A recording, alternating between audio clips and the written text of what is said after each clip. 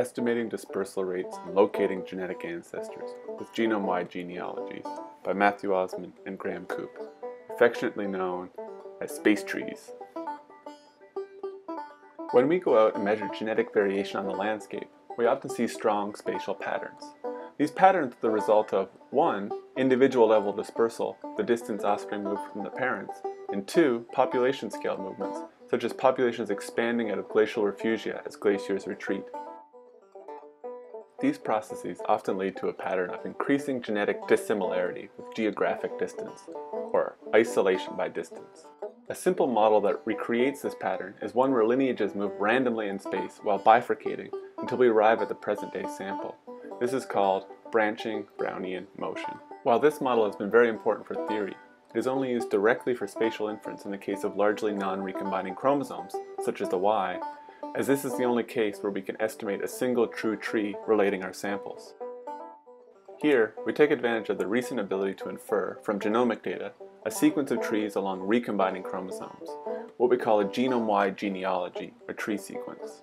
We use this tree sequence to estimate individual level dispersal rates, as well as the location of genetic ancestors at any locus. To do this, we assume that offspring locations are normally distributed around their mother, with covariance matrix sigma, which we refer to as the dispersal rate. We then calculate the shared evolutionary times of each pair of lineages at a particular tree, creating a matrix of shared times, S. Then, given the locations of our samples, here X, the probability of the observed locations given the unknown dispersal rate sigma and the estimated shared times S is normal, centered on the location of the most recent common ancestor with a variance that is the product of the dispersal rate and the shared times. We calculate the shared times for many trees in the sequence, incorporating a huge amount of data, and multiply the individual probabilities to approximate a genome-wide probability of the observed locations. We can then find the dispersal rate that maximizes this function, which is our estimate. While this might sound a bit complicated, the intuition is simply that parts of the tree where two geographically distant samples had a recent common ancestor will cause the dispersal estimate to be large, and conversely, parts of the tree where nearby samples have a distant most recent common ancestor will cause the dispersal rate to be small. Given the sample locations, the shared times in a particular tree, and our estimated dispersal rate, we can also locate genetic ancestors. Any internal point on a tree represents an ancestor of the samples below it. In this case, A is an ancestor of samples 1 and 2. And we can calculate the probability distribution of this ancestor's location. It is in fact another nice normal distribution, whose mean and variance depend on how much time the ancestor's lineage shares with each of the sample lineages. To incorporate information from across the genome, we calculate the locations of genetic ancestors for a particular sample, here sample 1, at a particular time at many loci, and use these to plot a moving cloud of ancestors, allowing us to visualize the major geographic ancestries of individual samples. While these are the fundamentals of our method, we do a few extra things to make our method more robust. For one, because we do not know the trees with certainty, and their branch lengths have been inferred under a non-spatial model, we resample the branch lengths at each tree multiple times and use a technique called importance sampling to upweight trees that are more likely under a spatial model of branching Brownian motion.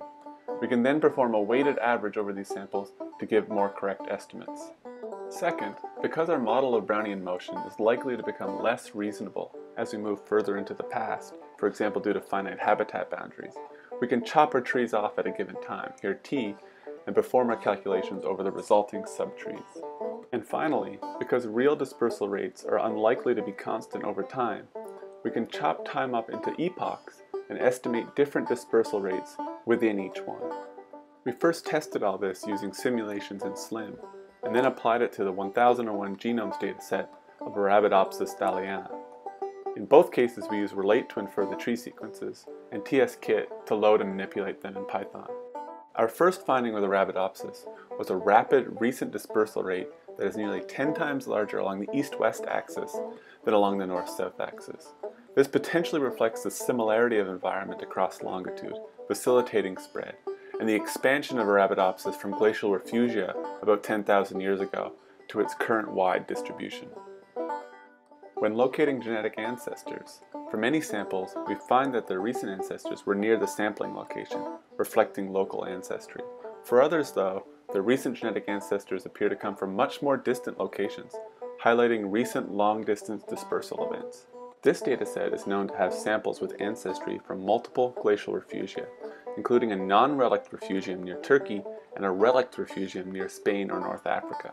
Consistent with this, when we locate genetic ancestors of previously identified non-relict samples from Spain, they tend to come from the northeast, closer to Turkey. In contrast, the genetic ancestors of relict samples from Spain tend to come from there. And admixed samples that are known to have both ancestries show ancestors coming from both directions, depending on the locus. We find this pattern of admixture, of ancestors coming from multiple distinct locations, in many other samples as well, and use this pattern to hypothesize on the source of admixture. Finally, we use our method to identify the source and ancestry of the recent North American expansion. Ignoring the locations of the 125 North American samples and locating them purely from the trees, we find one large clump of samples from northeastern France and southern Germany, as well as a smattering of more distantly related samples as far north as Sweden and as far east as Russia, supporting the hypothesis of multiple colonizations. That's all for now. Thanks for listening to our work about space trees, and keep an eye out for our paper at a preprint server near you.